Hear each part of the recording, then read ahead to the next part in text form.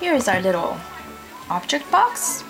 We use it for different things, for Shiner prizes, or right now we're going to use it for math.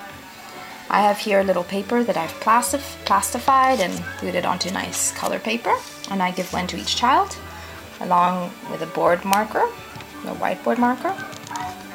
And what they have to do is come up with two numbers, for example, or either I give it to them, I tell them 2, and they write the 2, plus 4.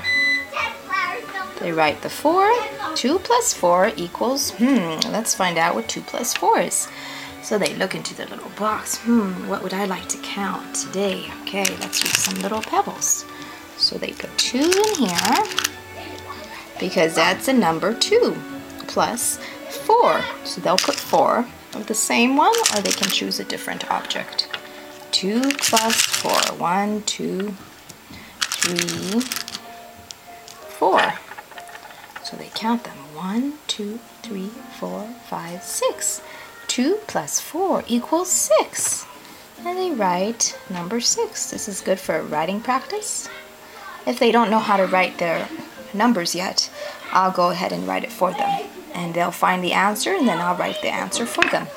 Or, for example, if your child is just beginning to write on his own, for example, 2 plus 3, I'll start it out for him. He'll trace over it and finish it.